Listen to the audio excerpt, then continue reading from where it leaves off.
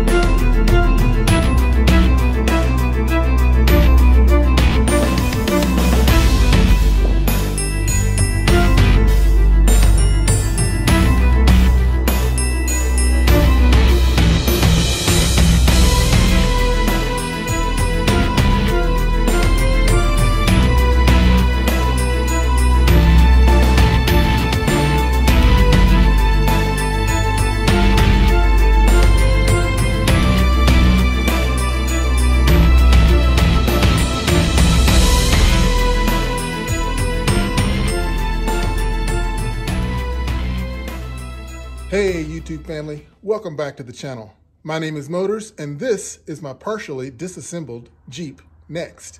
I wanted to install a new bumper today with a winch, and my wife and I are out here getting everything going. We got the bumper off, got the factory bumper off. You know, I've got the typical issues with getting the fog light wire harness and everything out, but that wasn't too bad. Just a little patience and you can get that out fairly easily.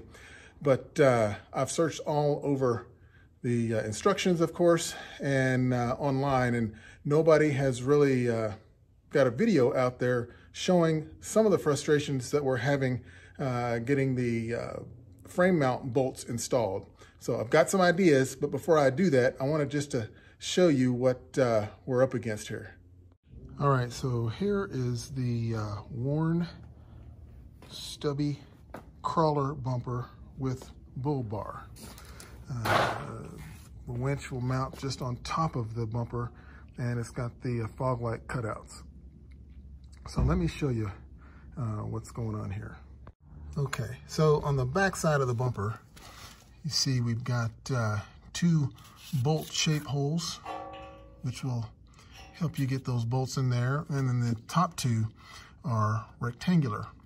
But of course, on the other side, I've got three started.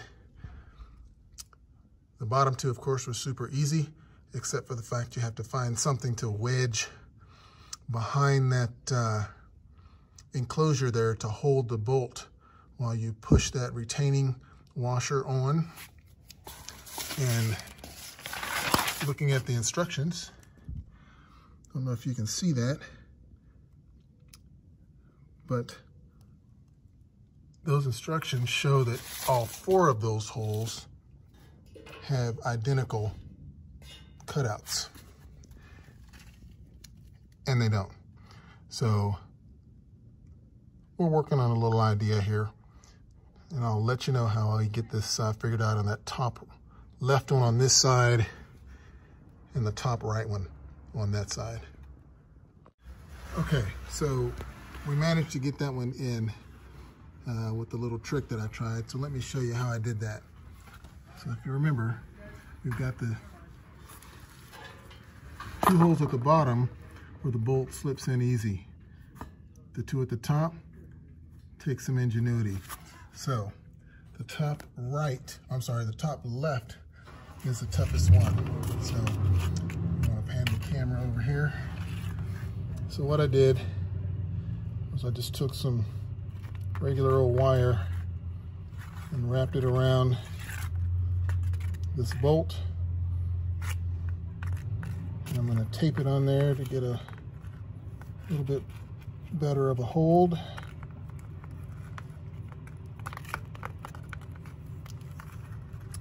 Just tape is really pliable today because it's getting warm outside.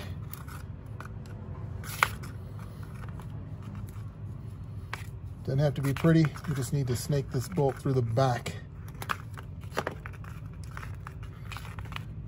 So then I've got my hanger. I looped one end. So then I'm gonna put it in this hole. Push it through till I can reach it on the other side.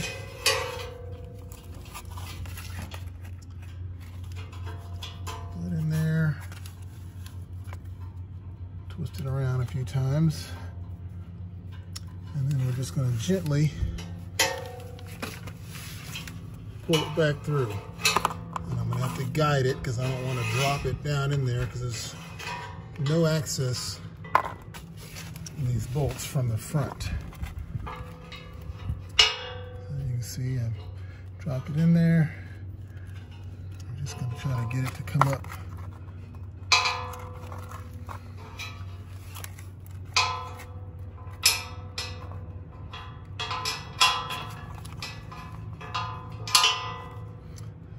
Coming out there. A pair of pliers. So I pull too hard, I'll pull that wire right off.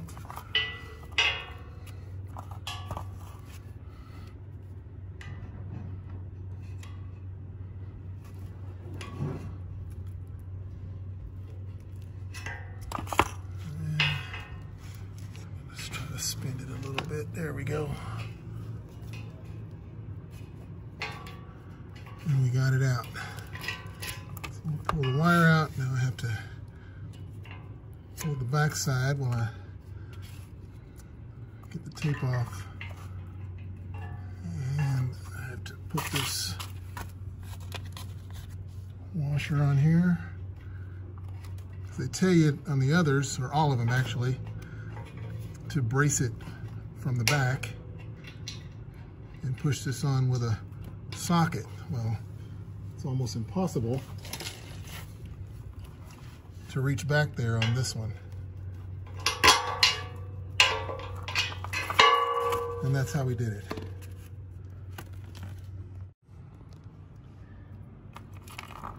And this is what this process is supposed to look like had all of those holes been the same. Slide the bolt in. Sorry for my hand in the way. You turn that and it comes, you know, right there for you. Instead of making that contraption, then I can just reach my finger back on this one, kind of get it started.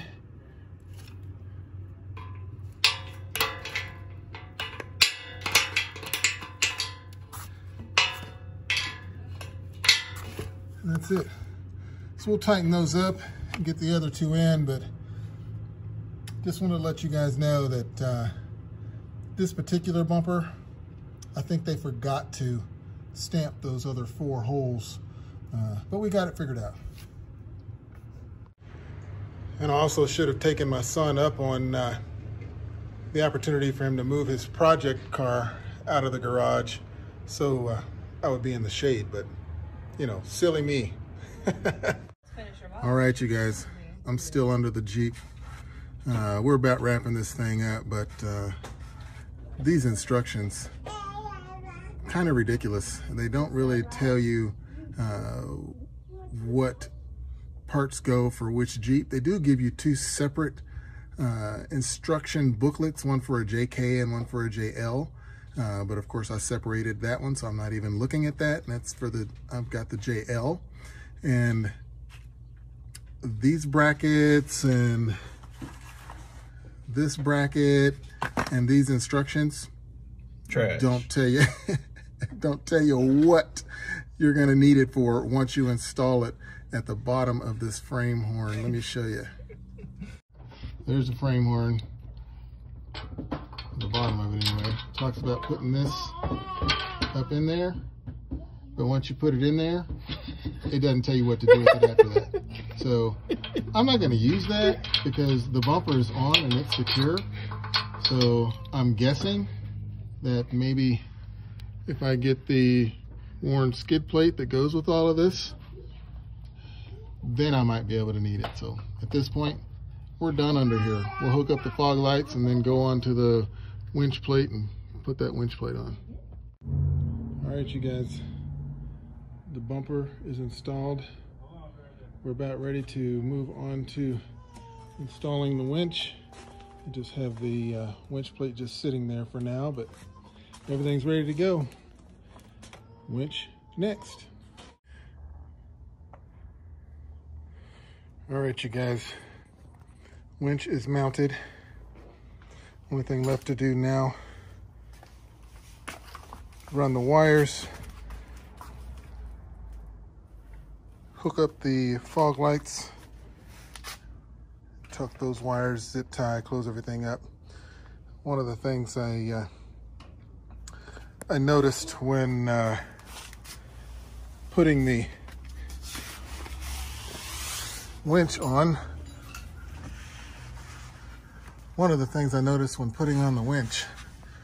is that these bolts, there's 4 of them, the washer that I'm supposed to use, when you use the washer and the lock washer, the bolt doesn't reach the nut mounted inside of the base of the winch. There's another set of bolts available in case I was mounting it in a different manner. Those ended up being a little too long, so the only thing I could do is not use the lock washer, or not use the standard washer, and use the lock washer only. So at some point maybe I might go find a set of bolts that are just maybe a 1/4 inch longer. Then I could use the washer, but for now she's on there. Shouldn't cause any issues for use because she's locked down tight and it is torqued to 35 foot-pounds. See you in a bit. Okay, got the line all prepped, zip tied together to keep it neat. We're gonna find a spot to snake it through right on the other side here, and I'm just gonna use a hanger from the top side and we'll get it pulled through. All right, all buttoned up underneath, fog lights hooked up, zip tied the excess wiring so it's nice and secure. All right, it's all wired.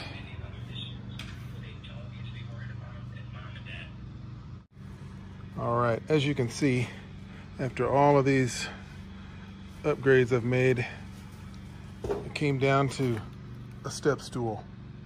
I needed to get on a step stool to be able to see over into the engine bay to run those wires properly. But she's done. So another thing I noticed is that since this is here, I've got to really reach. So that'll be something new. Maybe a few less slices of pizza or something will make it a little easier for me. She's working. Just gonna wind her in.